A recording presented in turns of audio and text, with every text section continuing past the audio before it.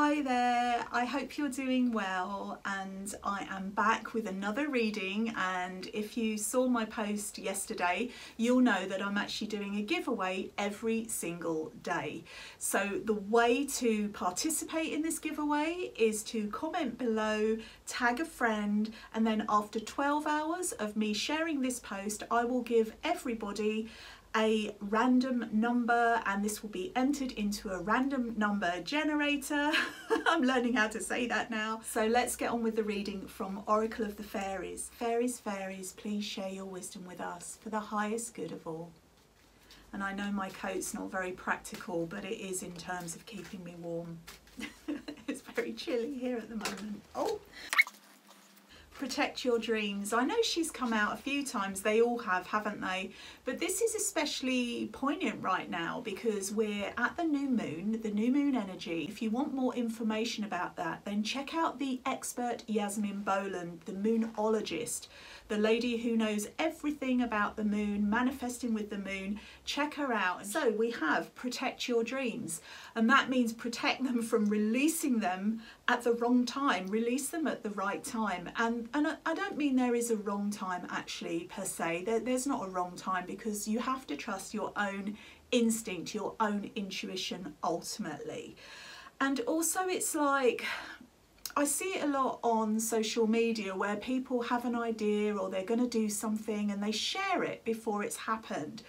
And then what they're doing, what people do when they do that, is to release the energy that is holding their precious dreams in this safe auric field of protection. Basically, that's what's happening. I just heard a little bell and I think there's a cat on the roof. Or a fairy or a pixie or an elf, who knows around here. It could be literally any of those. Protecting your dreams means knowing when to release them. Protect them in the sanctuary, in the safety of your own heart.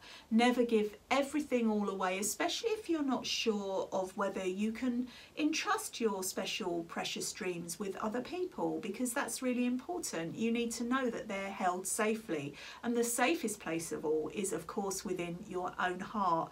And the reason this fairy is coming out again is because she wants to kind of hammer home this message. She wants you to really take it on board, because we all have these dreams that we hold within our heart, and a lot of us are like, I just want to tell everybody, I'm so excited, even though it hasn't happened yet, it hasn't manifested yet, I just want to share it.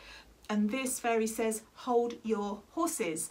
I don't think I've ever used that phrase before, but that's what's coming through. Hold your horses, don't give everything away. Wait until the contract is signed. Wait until you know for a fact that you have acquired, have achieved the thing that you wish to share. Once you do that, then you'll feel a lot more confident, and know that you can share, you can shout and sing from the rooftops once your wish, your dream has manifested. But until then, hold your precious dreams close to your heart.